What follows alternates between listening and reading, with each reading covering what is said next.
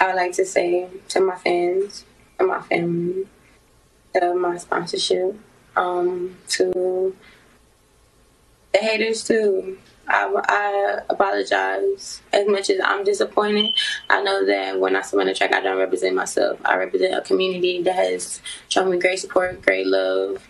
And to y'all, I failed y'all. And so I apologize for the fact that I didn't know how to control my emotions or deal with my emotions during that time. And and what I would just leave with my fans, or I would just leave out there is that, like I tweeted and said yesterday, I'm human. We're human.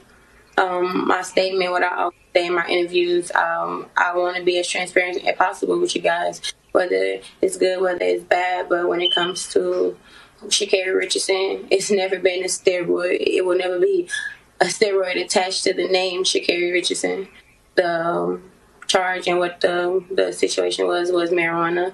I'm not encouraging anybody to do it. I'm not saying, oh, don't do it or anything like that. But if you choose to do things in your personal time or things like that, you just should know or beware of the consequences, or just know, or just find different ways to just cope or do what it is that will make you feel better. But sitting here, I just say, don't judge me, because I am human.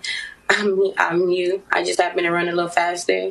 I understand there's going to be people that still have something to say that don't necessarily understand.